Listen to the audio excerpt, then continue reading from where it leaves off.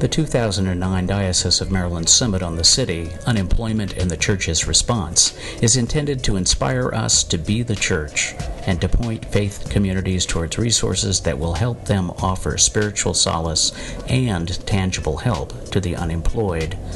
The Book of Common Prayer's Collect for the Unemployed begins with these words: Heavenly Father, we remember before you those who suffer want and anxiety from lack of work. Unemployment often leads to anxiety, despair, and even a loss of identity. But it is also a spiritual opportunity, for we are not what we do. We were God's beloved before we became salespeople, teachers, or accountants, laborers, clerks, or brokers, or even presidents of banks. We remain God's beloved when jobs and things have passed away. Times of rising unemployment are times in which the Church has much to offer: hope and a chance to embrace a new vision of oneself and of the world. Now is the time to be faithful, prayerful, and useful in creative ways.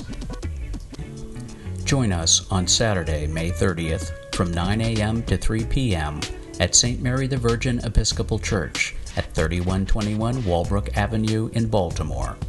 To register, to obtain directions, and more detailed information, please contact the Diocese of Maryland at 410-467-1399 or visit the website listed on your screen.